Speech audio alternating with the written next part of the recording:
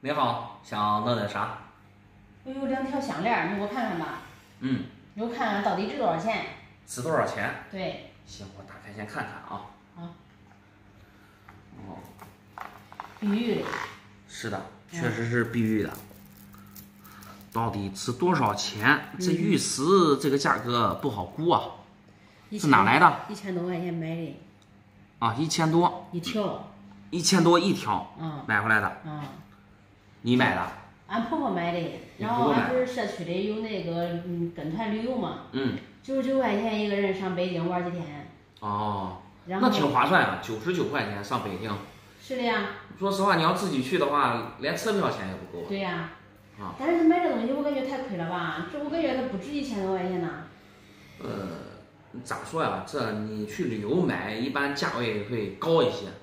你像这个，来摄影师咱们看一下，像这个确实是碧玉的，但是它这个珠子呀，确实反正只能算是一般，料子只能算是一般。你看它这个颜色也不均匀，有浅的，有深一点的，颜色不均匀。1000几啊？1800一条。1800一条，也就是说2条3600。还买了还有其他的。买的还有其他的。那你也是不少花钱呀。我都是说的不少花钱，我都让你婆婆有钱。他有没有上当？这不能说上当不上当吧？玉石这玩意儿呢，跟黄金还不一样。黄金它有一个固定的价格，它每克多少钱，它是有价格的。那像这个，它是没有什么没有就特别精确的一个价格。你比如说这个项链，你喜欢它，你别说1000，你就花5000，你觉得也值。你要是不喜欢它，你别说1000了，100你感觉也没啥用，明白吧？俺婆婆说俺俩一人一条，但是我不喜欢。不喜欢。把这个小的卖给你，把这个就是大的给俺婆婆让她来。卖给我。这个卖给你吧。直接卖给我这卖不了啥钱。对半儿便宜吗？900中。900我也要不了。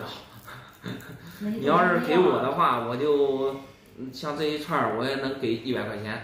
100块钱吗？对。唉，这1800到这儿来了，成100了吗？